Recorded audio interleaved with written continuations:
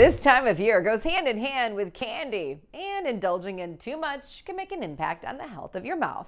So I'm getting cozy in the dentist chair to find out how to enjoy the sweets, but also stay healthy this season. I'm with Dr. Lauren Zalay to answer the question and tell us how to have a healthy Halloween. Dr. Zalay, let's get started by answering the question is, what is that sugar doing to our teeth? So every time we eat sugar, it sits on our teeth, causes holes in our teeth, which is decay, and then we need to go and get them filled by a dentist. Is all candy bad, or is there a certain type of candy we should reach for if we want to eat candy healthier? Well, I would definitely say the stickier, the worse.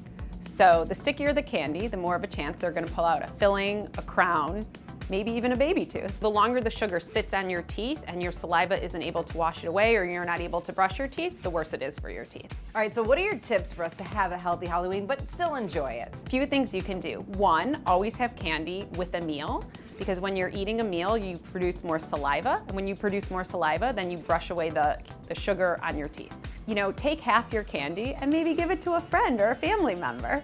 Keep the special candies for yourself. And three, if there's any really sticky candy, let's give that away for sure. We need to schedule a dentist appointment right after the holidays, or do we just stick to our yearly routine? As long as you're not having any issues with your teeth, staying on your normal dental routine every 6 months is recommended. And do we have to brush extra long or extra hard to make sure we're getting rid of the sugar? So you want to make sure you're brushing about 20 to 30 minutes after you have the candy. It's getting the tops and the sides of your teeth. You're flossing to get in between, and a mouth rinse if you want. You don't need to brush harder or longer, just normal 2-minute brushing time. I want everyone to enjoy Halloween, but just remember moderation is key, and always remember to brush and floss. Thank you so much, Dr. Zalay. You're welcome. All right, if you want even more information from the experts, just head to our website, livinghealthytv.com. All right, if you liked this video and you want more information about living a healthy life, just subscribe to our channel. We're happy you're here.